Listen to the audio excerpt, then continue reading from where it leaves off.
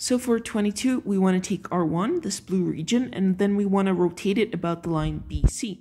So the line BC is this line here, and it connects 0, 1 to 1, 1. So this is described by the line y is equal to 1.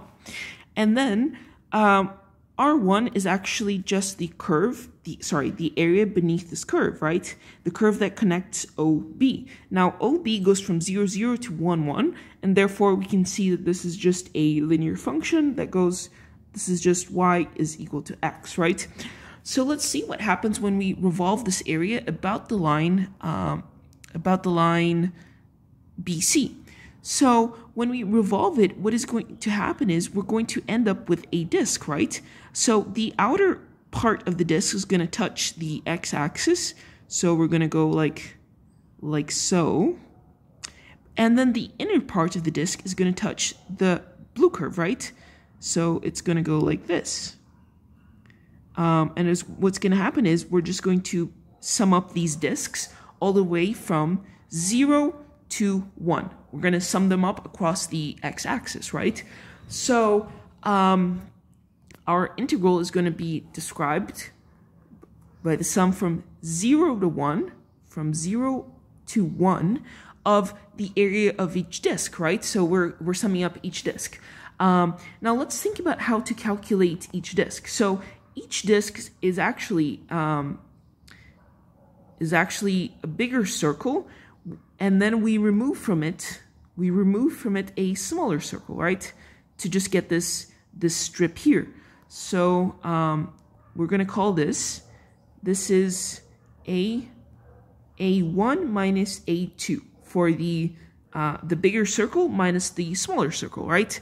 And the way that we can calculate this is A1 is the circle given by radius R1, and A2 is the circle given by radius R2. So we just do the biggest circle minus the smaller circle. All right, so let's figure out the area of the bigger circle. The bigger circle, it doesn't change, right? As we can see, if I were to connect a line from here all the way out to here, it's the same at every single point. You know, if I go from here, it's still the same, right? So because this is a fixed distance, it doesn't change with respect to x. So it just gives us, let me write that down. So we have that A1 is equal to pi times r squared, where the radius just goes from the line y is equal to 1 all the way out here. So it's just the distance of 1 squared. Now, what about A2? Well, A2, and maybe I'm going to erase these drawings just so that we can look at it more carefully.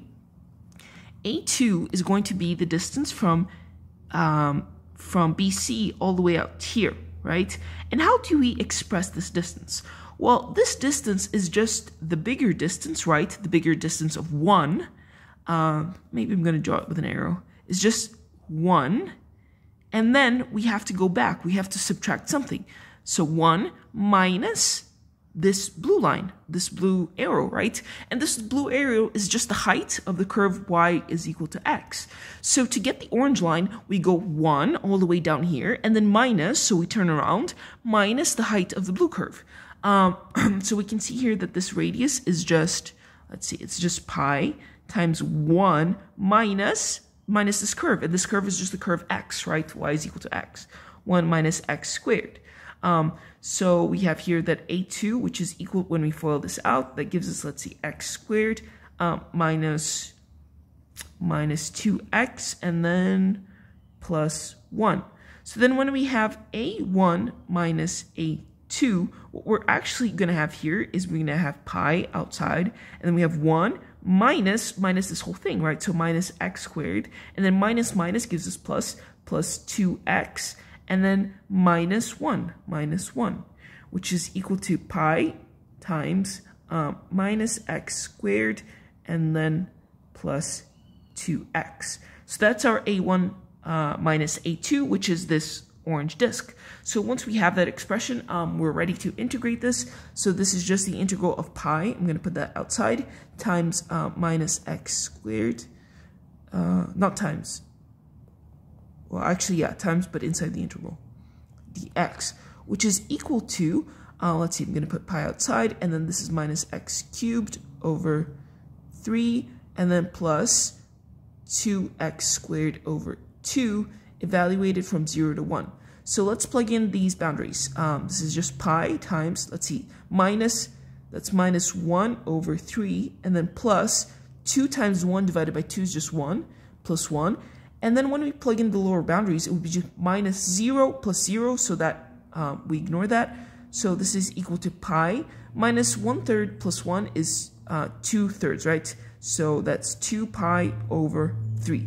And that's the answer for the volume that we get when we revolve R1 about the line CB, giving us these kinds of disks.